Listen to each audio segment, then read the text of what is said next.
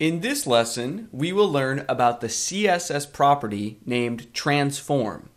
The transform property is aptly named. It lets us transform and manipulate the appearance of elements in unique ways. Throughout this lesson, we will learn how to transform elements in 4 primary ways.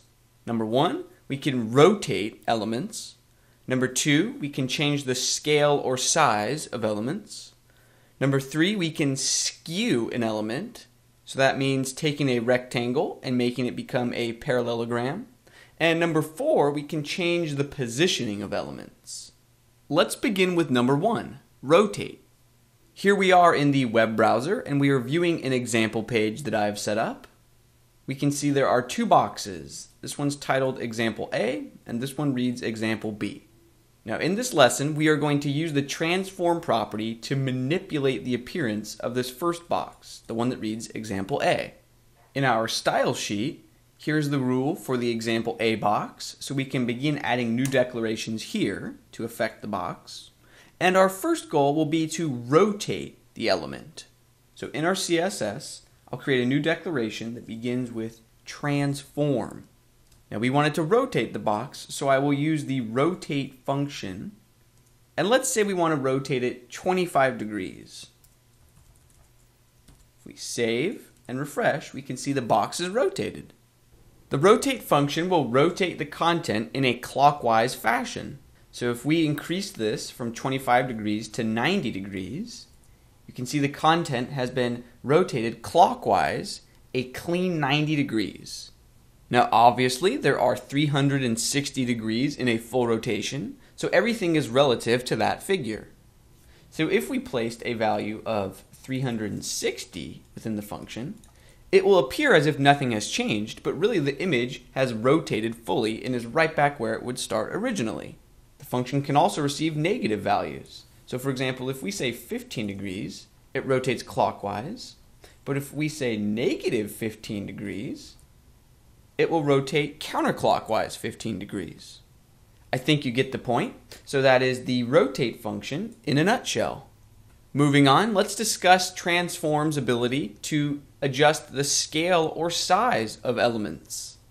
So just for the time being, if we remove this line of code and refresh, we can see our content is back to normal. Now let's say we want to adjust the size or scale. Transform, we can use the scale function, and the value that we provide it does not need a unit of measurement. So we're not going to enter a number and then px for pixels. We're entering a multiplier. So if I say 1.3, the content grows by a scale that is 1.3 times larger than the original content. So for example, to double the size of the content, we can say scale 2. Or to cut the content in half in terms of size, we could say 0.5. Now the scale function is an excellent segue into a very important side note. And that is that the amount of space that an element occupied within the natural flow of the page prior to the transformation is the exact same amount that it will occupy after the transformation. So for example, if we remove this transform scale line, we can see that the example A box reverts back to its normal natural state. And because the box has bottom margin of 30 pixels, this is where the example B box sits. But if we increase the size of the example A box using transform scale to 1.5, notice that the example B box does not move down to accommodate the size change. The example A box is simply overlapping the example B box. As far as the rest of the page is concerned, the example A box is still only this large. So when we use the transform property, we are quite literally only manipulating that particular element independently of the rest of the page. With that important side note taken care of, let's move on from scale and begin to discuss skew. Skew allows us to tilt an element. So you can imagine a rectangle becoming a parallelogram.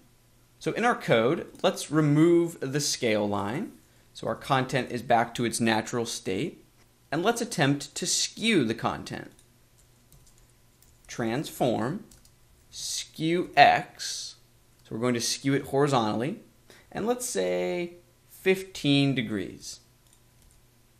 If we wanted a more exaggerated effect, we could increase it to 25 degrees.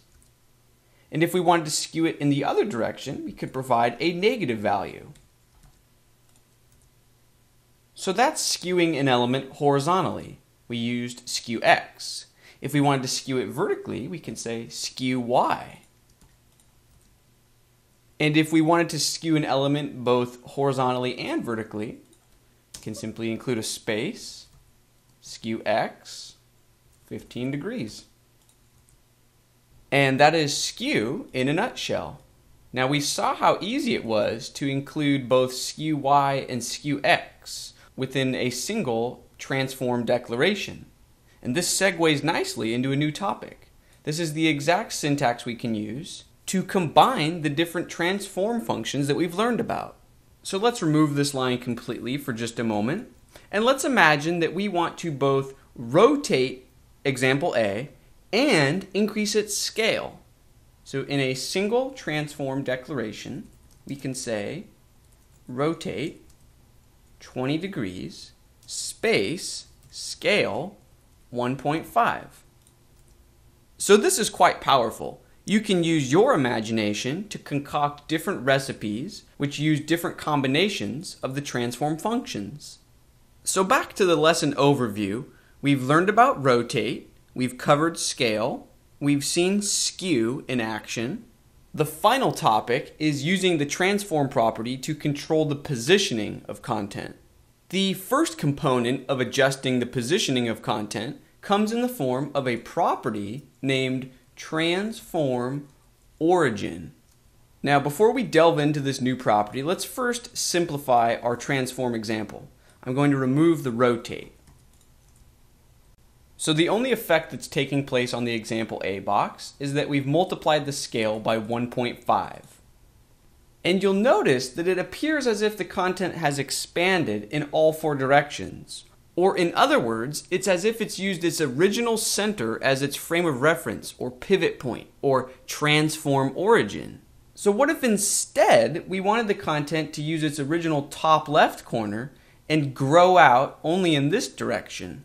That is where the transform origin property comes into play. So if we're looking for the top left corner to be our pivot point, we can say 0, 0. Let's review the syntax that we just used. These two values represent the horizontal and vertical positioning of our point of origin, or our pivot point for the transform.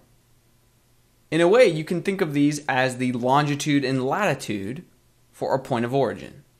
So we used 0, 0 to specify the top left corner of the original content. By default, the browser will use 50%, 50%. So this should look familiar. That is the exact way that the browser will position the transform if we have no code at all for the point of origin. Now, just to make sure that this system is clear, let's imagine that we wanted the point of origin, or the pivot point, to be the top right corner of the original content. So we wanted the content to grow in this direction.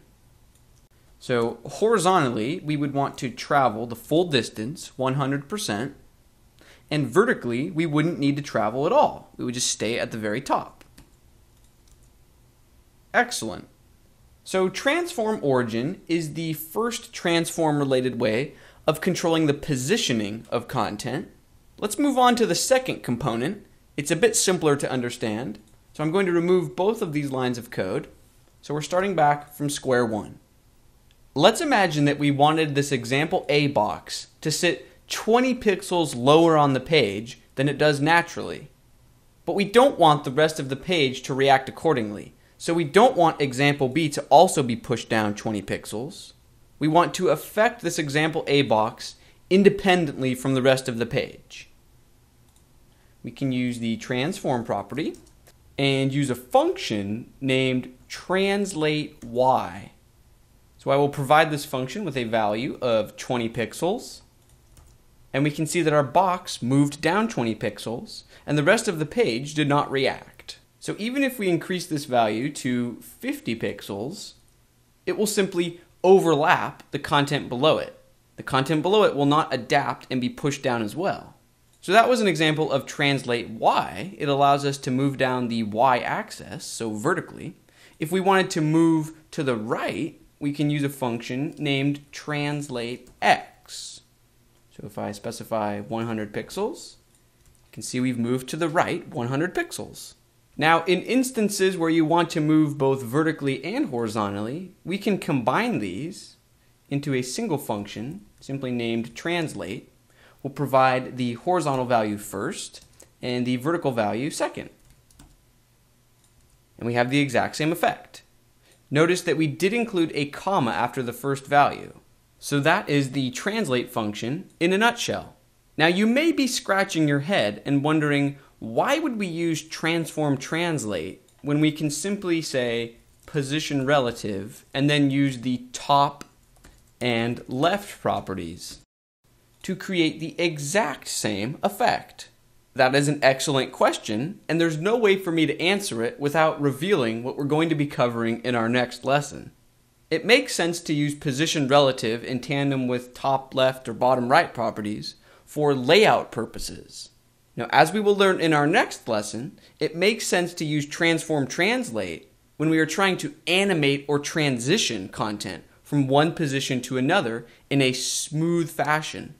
Yes, you heard that correctly. We can use CSS to animate our content. For the time being, just know that the translate function is hardware accelerated, which means when it comes time in the next lesson to animate content from one position to the next, the animation will be silky smooth if we use translate, whereas it might be a bit jittery if we tried to animate the top or left property. Now, in the context of this lesson, we're getting way ahead of ourselves, and I don't want you to get confused worrying about animations. I simply wanted you to understand why the translate function is useful. So to close out this particular lesson, here's a quick review. We learned that we can use the transform property to manipulate content, and we reviewed rotate, scale, skew, translate, and we also learned how to have fine-grained control of the transformation using the transform origin property. I encourage you to experiment with the properties and functions that we just reviewed, because in our next lesson, we are going to get our first look at animating content. We are going to learn about transitioning smoothly from one value to another. It's going to be a lot of fun. I will see you in the next lesson.